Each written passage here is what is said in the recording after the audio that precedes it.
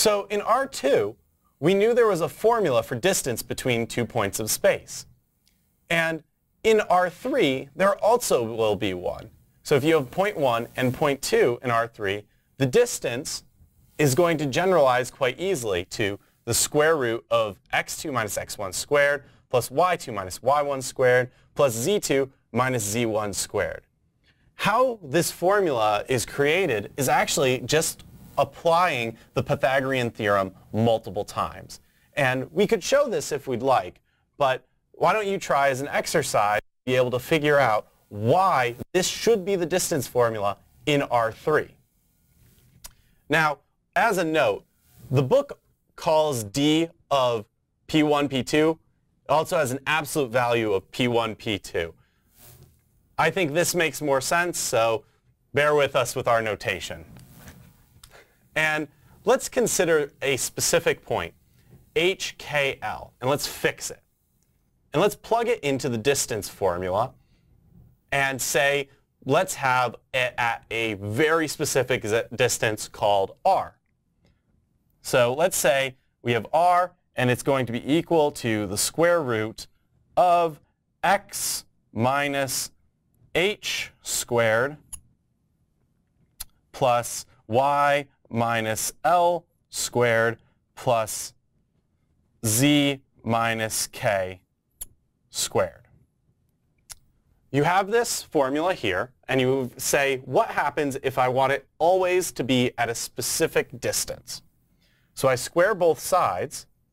I get r squared equals x minus h squared plus y minus L squared plus Z minus K squared.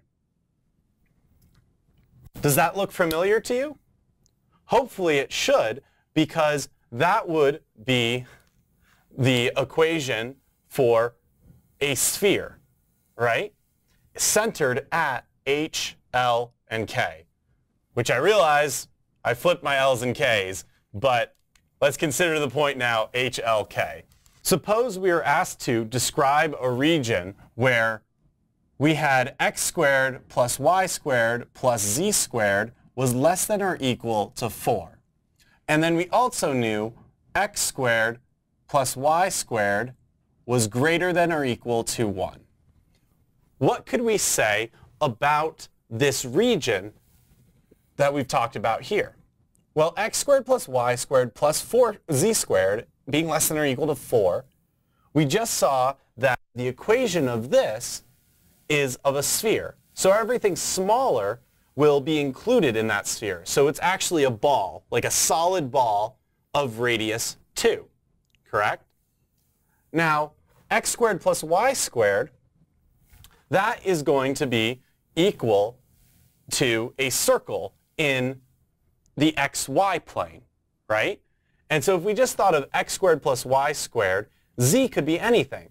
So it should look like a cylinder moving up and down because we have a circle, right? And we can move up and down the z-axis. So the region would be, we'd have this ball, right, of radius 4, and we have to drill out a cylinder in it of radius 1.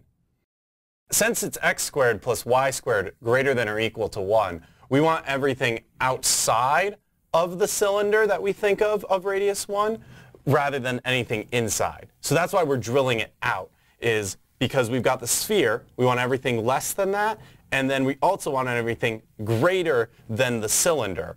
And so what remains is the sphere with a drilled out cylinder along the z-axis.